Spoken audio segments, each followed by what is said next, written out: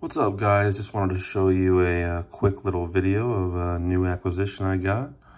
Thanks to fine people over at eKnives. This is the brand new Chaves Ultramar Scapegoat, based off his custom knife of the same name, the Scapegoat. And this is a full titanium version. There's also a G10 version.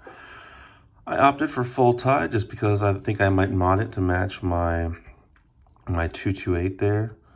Yeah, it is a little frame lock. I believe it's 3.3 inches overall, so it's not that big. It's way smaller than I thought it was going to be, but it has a really nice ergonomic presence, especially with this generous choil up here. You can get a really nice grip on it. It's definitely a user. As you can tell, it is a frame lock.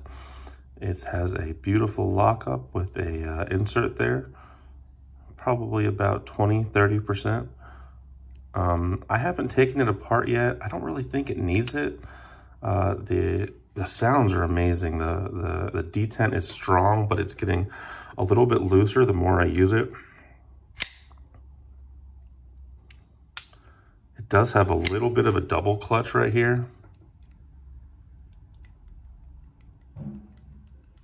But that's okay. Like I said, it is breaking in really nicely.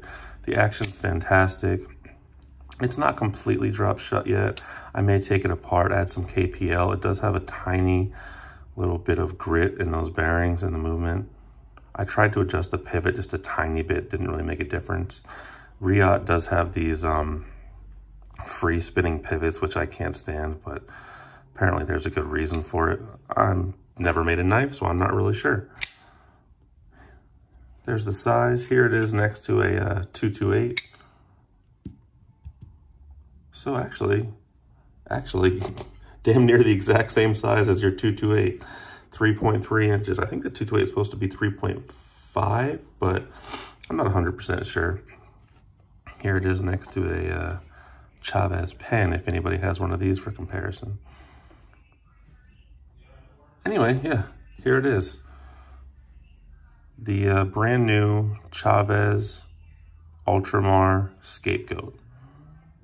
Oh, it's also in, of course, Riot M390. Hope you guys enjoyed. Hope you can find one, pick one up. They are selling on the secondary market between about $360 and $400. I've seen one for $410. I think directly from the retailer, they were $335 or $345.